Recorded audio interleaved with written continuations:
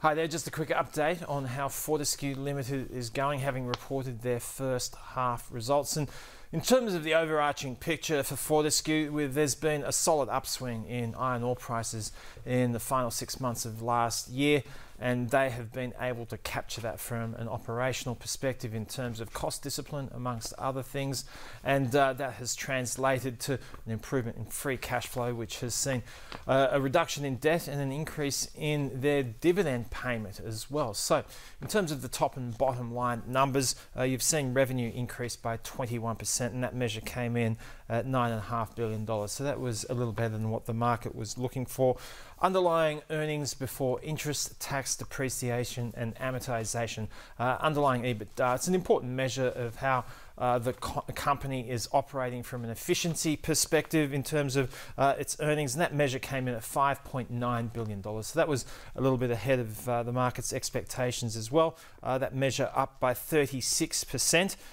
Net PAT was up by 41%, so net profit after tax up 41%, coming in at $3.3 billion. So that bottom line outcome better than what the market was looking at. Something closer to just above $3 billion was what the average of analyst expectations centered on. So central to the outcome, as I mentioned, is the cost picture. So over the course of the half, in a challenging environment, their costs were only up by around 2%.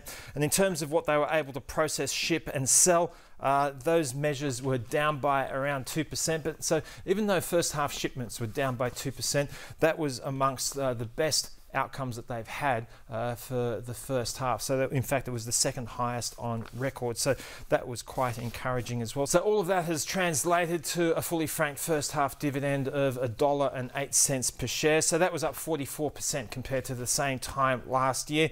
And that was a little bit better than expected, according to some analysts, but the market was looking for about 65% of net PAT to be paid out as a dividend. So broadly in line to slightly better. Looking ahead, their guidance has been unchanged on a range of fronts, so that is important as well in terms of being steady on that front. So whilst these numbers were largely without blemish when you measure them up against analysts' expectations, there was also a lack of a lever to drive the share price forward as far as looking ahead to the next 6 to 12 months, even though they left their guidance unchanged. So they've done quite well in a market where the ASX 200 has been under pressure. These shares have been up by more than 1% for most of the session, helped by that boost in dividend at $1.08 per share.